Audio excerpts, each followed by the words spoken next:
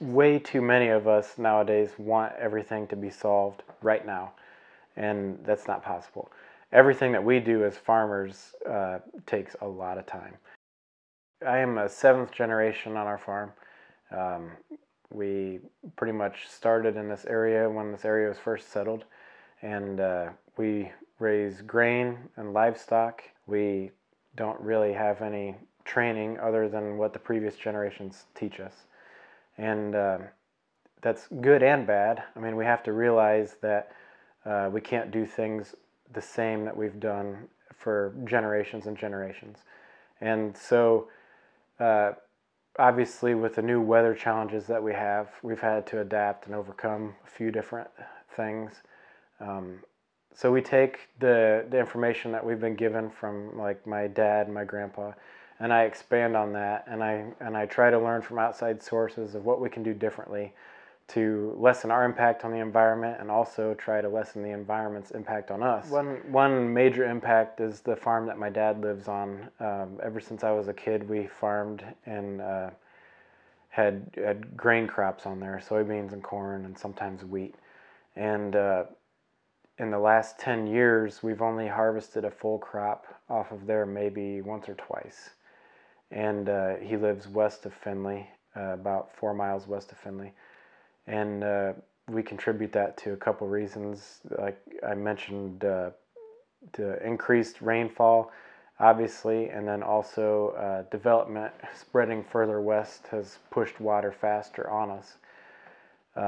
So our responsibility is then, what do we do with this investment of this farmland? How do we use it to the best of our ability to create an income, but also preserve it because it keeps getting flooded. Erosion's an issue. We're talking about a lot of different things.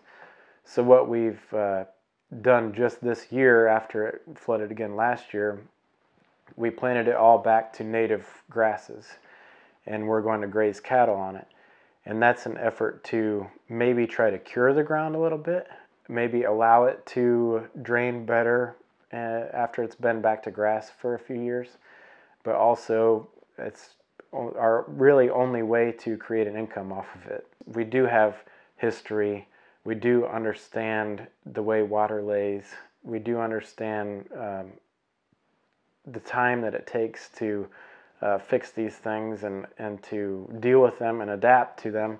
And I think that we just can't go and plant a house with a basement or a subdivision in an area that's not well thought out and planned ahead of time, because we've seen the impacts that presents. Some of the improvements, in my opinion, have worked. This year we've had a lot of rainfall, and I don't know the exact specifics without reading back on them, but I do believe that there was a 12-month span where we've had the most recorded rainfall in any 12-month span. During that time, I don't remember seeing significant flooding in Findlay. I don't remember seeing water staying for a long period of time.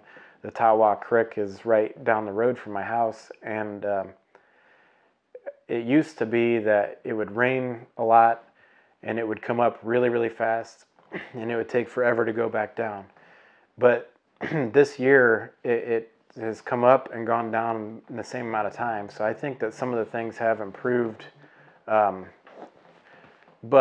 I also believe in the fact that we haven't done major alterations to it. We've done what we can with what God already placed there, which is the river. Let's maintain the river, let's keep it clean, and that's about the best we can do.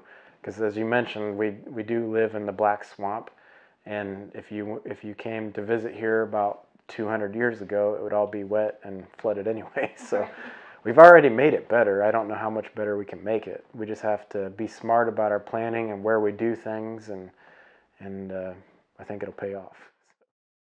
I mean, I'd love for our farm to carry on into the 8th generation, but a couple things have to happen. First off, I need to not pressure my kids one way or another. They need to make that decision on their own. That's what my dad did for me. But I also have to make sacrifices in my lifetime to be able to make an opportunity for them. And those sacrifices might be realizing that we have a different beast that we're trying to tame as far as the weather and the flooding issues and environmental concerns. And I have to meet those challenges head on, or it's not going to be available for my kids to take over. We're not a huge farming operation, but we're not small. I mean, we're able to draw two incomes off of it right now. But all these changes and new regulations cost money, and for us to carry on and provide another income for a future generation, we really have to figure out how we're going to adapt and make that happen.